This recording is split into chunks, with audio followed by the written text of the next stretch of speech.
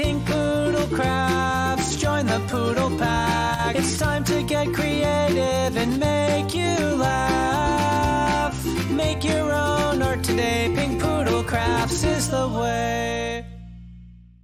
What a good boy. Hey crafty family, it's me. And today we're going to do something fun. And it's something that a lot of us have done already in the past, unless you're really new to crafting and paper crafting and stuff. But a lot of people have done this in the past, but I found something that was a little bit new to it. And it was inspired by somebody in my Facebook group, the Pink Poodle Pack Creative Crafty Playground. So tickets. People have been altering tickets for years. I've seen it on YouTube for years. I've done it. People have done swaps of tickets, altered tickets and what have you. I did it very briefly, like once. I did some painted tickets with stamping on it, and I did some paper covered tickets, like scrap paper cover tickets. And generally what the premise is you take some tickets. Now I have regular tickets that are like on the big roll, that are perforated on the big roll, but I couldn't find them. So I have these, and these are like the cheapy version of them. They're like the dollar store version where they're just square or rectangle. They don't have the little cutouts on the corners like the ones on the roll do. As an example, just to show you what kind of tickets I'm talking about. Generally, people would take the ones that are on the roll, and they would cut off a strip of 10 or 8 usually. 6, 8 tickets, like that big. And they would gesso them and then paint them, or gesso them and cover them with paper and do other things. And who knows, maybe this idea has been done too, but I didn't see it. I haven't seen it. But there's a lady called Angie DiStefano who made some altered tickets, and they were so cute because they were done with napkins. Now, I'd not seen that, but I just thought it was such a cute idea that I told her I wanted to do a video showing how to do it. But it also inspired me to do something else because I couldn't find the tickets that I wanted to use. I can show you how to make tickets of your own without even having any tickets. All you need is some paper, some sort of paper cutter or scissors or a way to cut paper to a certain size, and a hole punch. That's all you need. So what you do is you take a piece of paper. This is not really cardstock. It's a little lighter than cardstock, but I'm going to use it because I have it. And you're going to cut a piece of paper that's 1 inch by, this is an 8.5 by 11. So this is an 11-inch piece of paper. So I'm just going to do that. Now you could do 1 inch or you could do 1.5 inch. I personally think that the 1 inch is too small. I like 1.5 inch. Now everybody has always done them when they make handmade ones. They always make them 1 inch. But I think if you do, not 1.5, 1.25, I think 1.25 is a better size. I just think it's a better, I don't know, I like that size better. So I'm going to make a couple, and I like to do them at 1.25 inch. And you can do them as long as you want, but generally each ticket is going to be 2 inches. So you want to make your, it's generally since this is an 11-inch paper, I'm only going to be able to do up to 10 inches. So you could just cut off the last inch. So really, if it's 11-inch paper, I'm just going to do these 3 1.25s that I'm going to cut off. Oh, my sweater gets in the way. I'm going to cut off the, see, and it's just the difference between them. It's not much, but I feel like this is a better, I don't know. I personally like it. You want to do, you do what you want to do, but I'm going to do 1.25 inch. And now I'm going to cut 1 inch off, and now they're 10 inches. And now we're going to get a scoreboard. Oh, that's another thing you need, a scoreboard. But you don't need a scoreboard. You can use a ruler to do this by taking the ruler and measuring every 2 inches and put a mark. And on that mark, you would take something to make a score mark in your tickets. And that's going to be like where the tickets would pull apart kind of thing. But I'm going to use my scoreboard. Most of us have a scoreboard, and if not, like I said, you could just do it the way I just said. And you're going to score it at every 2 inches. You're going to put a score mark. So 2, 4, oops, I just almost put a hole in there. 2, 4, 6, I forgot this isn't very thick paper, and 8. 2, 4, 6, and 8. I'm going to do it again on these. 2, 4, 6, and 8. And again on these. Oops, almost put a hole in it again. I gotta remember I'm not using cardstock. Okay, so that's all you need the scoreboard for. So now you would fold them kind of like you would tickets, back and forth. Of course, mine are uneven, back and forth like that. And then you could take your bone folder or whatever and you can kind of crease the edge just so that they stay down. I'll do it to all of them. Back and forth, back and forth, back and forth. And I'm going to show you how to make them look like tickets. Now, there are other videos out there. And I learned this in a video from a long time ago. Because, but they did it with 1 inch wide. And I like that little bit thicker. So I do mine 1 1/4. I just think it looks better, in my opinion. And it gives you more room to work on, too. So here's your row of tickets. That's what you're going to typically get out of an 8.5 by 11 piece of paper. You're going to get a whole bunch of strips like that are this long. Now you could do a 12 by 12 piece of paper. You can, you can attach them together and make rows longer, because the general idea of these is not to be torn apart.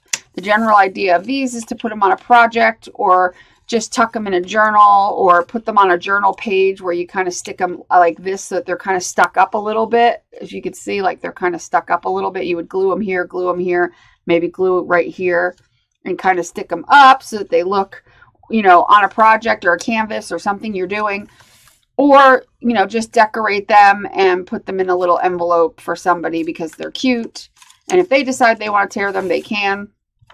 That's kind of how you do it. Now, here's the thing. If you want to further make them look like tickets, you're going to need a hole punch. Just a standard, regular hole punch. Like whatever this is, 1/4 inch, I have no idea. And you're going to punch the edges. And what you're going to do is you're going to punch out, you're going to put the punch in, and I don't know if I can zoom in enough to show you this. Let me see if I can zoom in a little bit. Hold on a second.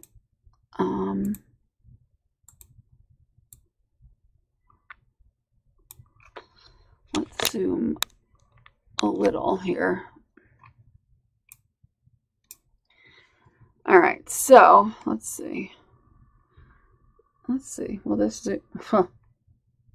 Well, anyway, I don't know if you could see because it's so difficult to do this, but you don't, obviously you're not punching a hole in the corner of the ticket. You're punching it as if you are just punching a chunk out of the corner, but it's like half of the punch, kind of, like almost like a 1/4 of the punch, really. And you're just making, like, if that one's a little too small, I can go back in and, whoops, at least I thought I could go back in and fix it. There we go.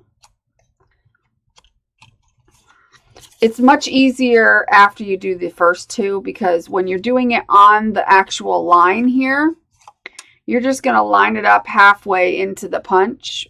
Like, in other words, you're just going to, we've all done this before where we make like a little half punch, half circle punch, like that. So you're going to do that, and it's easier to do it on this part than it is here, because here you're doing just a 1/4 of that circle, kind of. This thing gets stuck. It's kind of a cheapie. So you're just going to go along. It doesn't have to be perfect. You're not going to really notice it, but you're going to go along and do this. Now, if you're going to decorate them, You might want to wait until after you decorate them, or at least get the layers of paint and stuff on them, or because if you're going to cover them with any kind of paper, you'll have to go back and punch them all anyway. So I'm just showing you how to make the basic tickets right now.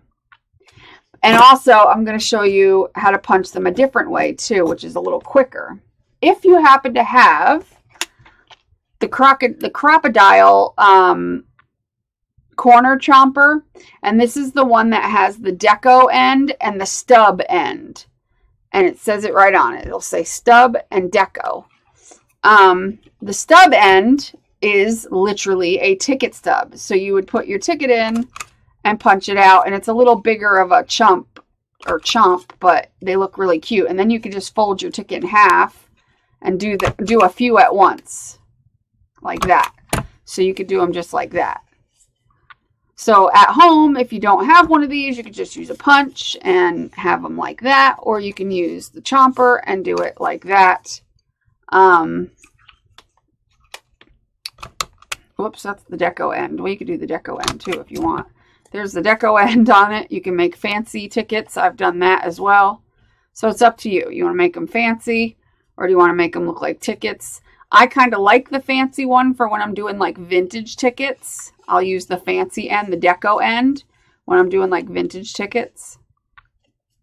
So there's several ways. That's several ways you can punch your tickets. So if we're going to decorate our tickets, now if you're using already, my nails are disgusting. If you're using already, you know, done tickets, like a roll of tickets that you have, because most of us have those, you know, tickets laying around for projects, you would gesso them first to make them white. And then you would do your art or whatever you're going to do on them. And if you're going to put a napkin on them, you're definitely going to want to gesso them. Obviously, this doesn't need to be gessoed because it's already white. So it only has to be gessoed if it's not white. So I'm going to take a napkin that I like. I'm going to peel off the layers. And hopefully I can peel off the layers without it taking 9 years. There we go. It's getting there.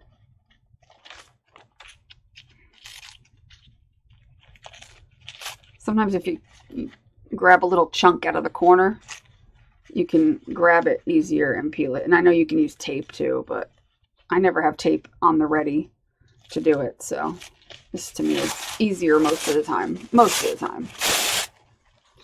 Okay, and then we're going to decorate them. And I might as well do, where'd the other ones go?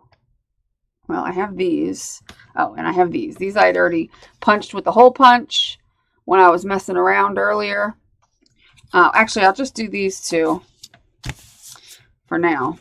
And what I'm going to do is take some Mod Podge, which basically I just use some glue and water. And that's 2 parts Elmer's glue, 1 part water. And this is not going to fit all the way to the very end, but we can piece it together. Or you could do it like that, but then your other piece won't fit. So either way, it's just, it is what it is. So I'm going to not worry about the fact that my one end is going to be without napkin, because this is a smaller napkin.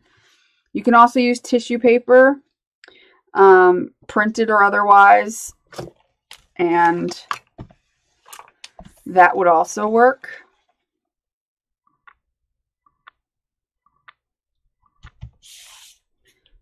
And I'm going to use a little strip from this edge here because I left a little bit on the edge to adhere to that end over there. And then you can also put glue on top.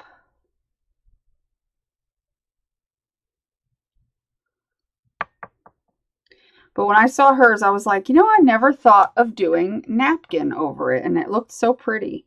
And I just thought how cute it was, and it was a good idea. And she just inspired me because I hadn't done tickets on my YouTube channel ever. And I mean, I've had my YouTube channel for like 3 years now, and I've never done altered tickets on it. I've done altered tickets, but just not on my YouTube channel. I don't know why I never did them on my YouTube. I guess because I was kind of over the altered tickets a bit. You know, you kind of get bored of things. And altered tickets have been around for like ever and a day. So I think I just got like like bored of them years ago because they were around in like, I don't know, it was like 2012. That was so 2012. Where'd my thing go? I dropped it. Uh-oh. I dropped it. I had it right here. Are you kidding me right now?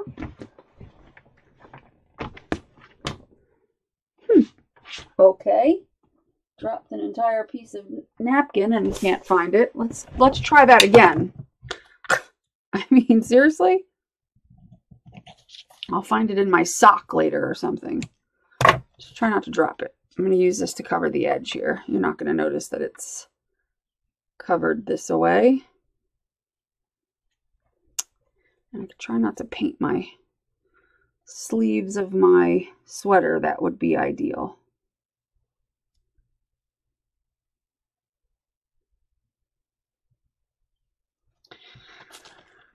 Now, when it comes to choosing a napkin, this is the best reason not to do the 1-inch tickets, the 1-inch wide tickets, and to do the 2 or the 1 1/4 inch, even 1 1/2 inch if you want to. But I think 1 1/4 is like ideal size. But a good reason to do the extra 1/4 inch is because of the fact that you'll get more patterns showing on your tickets from your napkin. But at the same time, you got to be careful choosing a pattern for your tickets. Not too careful, but just keep in mind that it is a small area. So if you have anything with large pattern, you're going to want to make sure that it's filled, if it's a large pattern, you want to make sure it's filled in so you get a lot of color, and make sure it's not too sparse in areas where you're not going to get any color on some of your tickets, unless that's what you're going for. If you're going for the like minimal pattern look, then, then that's cool. Cool beans. So I'm going to use the same napkin for these two because I might as well. But you can use any napkin, any pattern, any kind of thing, even tissue paper. It doesn't have to be napkin. It'll do the same thing if it's tissue paper, like printed tissue paper.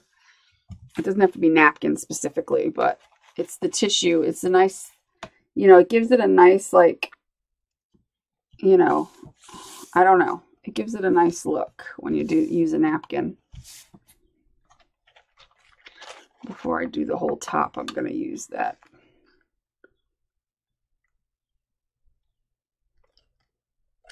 Piece here to fix my side piece, because I always overlap it a little bit so that I used to use scraps a lot and do my napkins with scraps.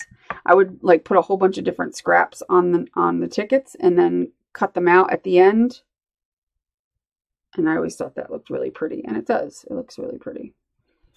Because then you get like scrap tickets. That's what I would call them, scrap tickets. Because I've done like, ticket swaps before. And we might just do a challenge of tickets. Because since we haven't done them in our group, and I think it's a fun thing to do. In our group, every month we do challenges. And what we do is, instead of just doing the challenge and then you just keep your challenge and you don't do anything with it. Because we don't swap in that group. But we do. I said do. We do challenges, and the premise of the challenge is you do the challenge and then you give it away to somebody else in the group, like Happy Mail. You don't expect anything in return. It's not a swap.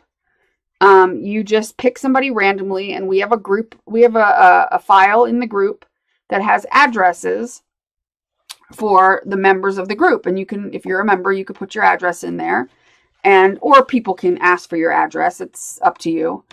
And they put their address in so that when it comes time to do something like that, somebody, you can go in and choose somebody out of the addresses that are already there to send whatever your challenge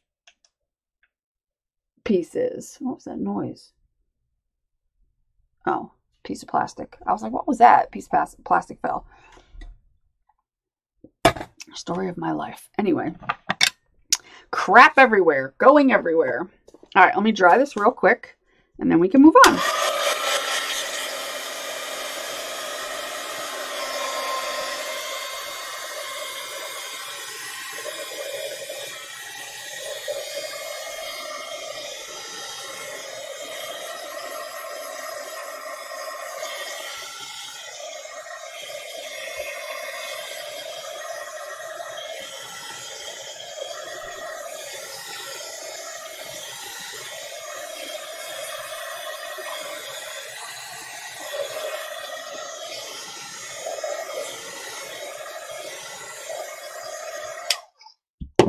All right, when it's dry, that's the best time to cut the excess napkin off, is when it's dry. Because when it's wet, you risk your fingers getting stuck to the back of it or the front of it where the glue is, and then it peels up your napkin. So always wait till it's dry. And you're going to want to wait till it's dry to do any punching or anything like that, or obviously decorating. You know, this is still a little wet, actually. It's easier to cut when it's not wet. And plus, I don't have my right scissors. I'm using these crappy scissors. Okay. These scissors are crappy. My other good scissors are in the other rooms. I was using them to cut fabric with. I'm going to have to get myself another pair of those Tim Holtz scissors, because I find myself using them a lot in my Etsy room to cut like pieces of fabric or this or that, and then I have to keep going back and forth, taking them out of there and bringing them in here. But they're my favorite scissors, those 9-inch scissors from Tim Holtz. Yeah, see, this isn't dry yet. Let me dry this more. It's hard to cut through napkin when it's wet because it just kind of mushes in between the scissors. And that's never a good thing for anybody, because then you end up messing up your tickets or whatever you're putting it on.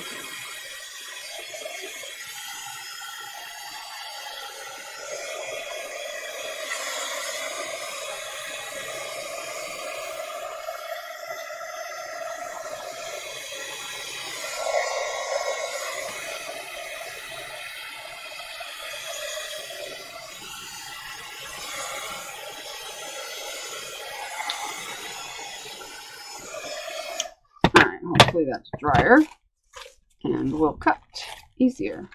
And it's about to storm outside.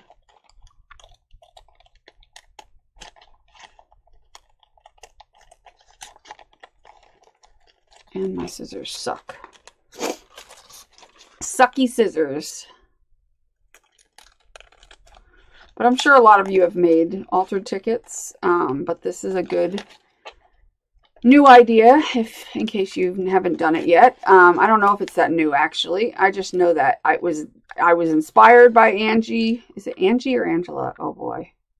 Angie DeStefano or Angela DeStefano? Girl, don't come for me. I apologize. My brain just drew a blank. But anyway, I'm going to say Angie. I saw hers, and she said that she used napkins. She posted a picture in the group, and she had mentioned, ooh, it's raining all of a sudden. She mentioned that she used napkins to cover them, and I was like, oh, I've never done that. Why didn't I do that? I was like the queen of putting napkins on everything. I even was, you know, hello, focus. Don't be drunk. Don't be drinking on the job camera. Do you remember how they had the DIY network, and it was, I don't know if they still have it on TV or not, but they actually did a feature on me. Well, it wasn't me, but what they did was, it was my ideas that they took, and they had actors or their people, whatever the hell they are, I guess they're actors, recreate them on their website and on their TV thing. And they were up on their site and they did them on their TV, but they had them up on their site for like a long time. And it was ways that you can use napkins in your everyday decor. And one of the things, it was, about decoupaging napkins, because I've been doing this for like 20 years with napkins. I used to make candle holders and sell them. I've told that before. But one of the things that they did, and basically what I had to do, was I had to give verbal, written, and instruction, because back when they did this, I didn't have a way. There was no like, oh, upload a video somewhere. It wasn't like that. This was back in maybe this was back in 2000-ish, 2001, and really there wasn't like, oh, let's upload a video somewhere. You know what I mean? Like there was like video online, obviously, but it was a lot harder for somebody to just upload a video. So what they had me do is they talked to me on the phone. Would you just focus? Thank you. They talked to me on the phone, and what I did was I sent them the written instructions, full, like in very detail on every single project. And they had me do it in full, absolute detail with pictures, so that I was able to do. And then they would have me after they got the instructions and read everything and made sure they understood it, you know, from what they can understand, they had somebody call me, and the person that called me would go over everything step by step as if they were telling me how to do it, to kind of make sure that I was sure that they understood how to do everything. And once they did understand everything, you know, then they went on and did their thing and, you know, did videos on it. So, and the things that they did was, okay, so you know how like you have trim in your house? Oh God, my fingers are gross. Can't wait to get my nails done this week. You know how you have, and some people have like a chair rail along like the set, you know, like in the middle of the room or whatever, the chair rail, or any molding for that matter, really, that's going to show. But mostly for the chair rail, because that's kind of like a decorative piece. Well, I did a whole thing about how, and this was my idea that they recreated because they were looking for ideas, and I had submitted a whole bunch of stuff on decoupaging napkins. So I did this thing where you know, obviously you have to take the chair rail off, which is very easy to do, actually. All you need to do is take the back of a hammer and just start loosening it. It'll come off, then you can put it right back on. You take it off and you paint it white, or you could gesso it, whichever, it doesn't matter, it just needs to be white. And then you take your favorite napkin and you actually decoupage the napkin onto the chair rail. Now, depending on how thick the chair rail is, usually chair rail is about this, maybe 2 inches. It looks really pretty when you do it, especially like a pattern like this where it's not nice and colorful. So you would pick something that matched your house and you would decoupage it, and it would be this really cute decorative, you know, and nobody would know that it was napkin. Nobody had any idea, and they would be like, what is that? It's so beautiful, blah, blah, blah. And it would look really nice. Then you take a gloss varnish and you'd go over it, or you could do like a satin or a flat varnish if you wanted to. But the gloss looked really pretty. I also did, one of the other projects was decoupaging a headboard. Decoupaging a headboard. What else did we do? Oh, my brain is drawing a blank. Decoupaging the panel on the front of your dishwasher. And like, you know, your dishwasher has a panel on the front of it. You can actually take it off. And you can actually decorate that panel. It's usually, you know, they have it where it's removable because you could change colors or get a replacement if it breaks or gets really dirty or nasty. But you could take the panel off generally on most of them. And if you can't, you don't really need to take it off, to be honest. But it's that front panel that's usually either black, white, stainless on your thing. Well, back in the day before like stainless was super popular or whatever, if you had like a real shabby chic kind of kitchen and you wanted to be like cutesy about it, you could take that panel and decoupage napkins onto it so that it looked like real shabby chic and cute. And I mean, it didn't hurt the functionality of the dishwasher at all. You would just cover it with a lot of varnish so that you can wipe it clean. One of the other ones was, brain's drawing a blank. What was the other one? Oh, doing a chair, doing like a wooden chair, and let's see, doing, doing the centers. You know, like in some people's house, they have, and now I'm going to draw a blank again because I can't remember the type of molding this is and the type of thing this is. A lot of times it's in dining rooms, and a lot of times it's like, they have the chair rail molding, and then they'll have like focus. And then they'll have like the rectangular cutout in the middle, and it's like a decorative cutout. So anyway, they had, that was one of the projects too, was to decoupage in there. Napkins.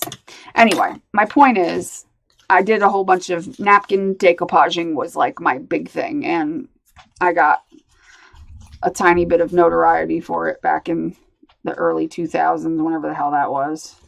2000. It was either 2000 or 1999 or something. But anyway, when you get your tickets all done and they're dry, you could do your punching technique, like I showed you, to do your things. Or I'm just going to do this. I'm going to do one of them in the ticket, which is the ticket stub side. And hopefully I can go through all of them. Yeah, I can. because then you only got to do the 4 corners of one pretty much, and they're all done. And there you go. Very pretty. And then the other ones I'm going to do with the deco. As thunder shakes my house. Fun. Good times. Okay. Do the deco.